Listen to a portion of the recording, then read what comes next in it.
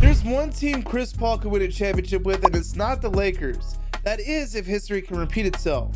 Right after Paul was released, he made it known he still wanted to play a couple more years, and if there's one thing we know about the 2023 NBA draft, it's very similar to the draft 26 years ago.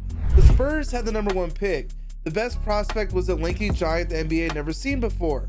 With how Paul's career has panned out in recent years, signing with the Spurs could be a legit option. He's proven he could lead a team with no expectations, and it would be the first time he'd have a superstar big man on his team.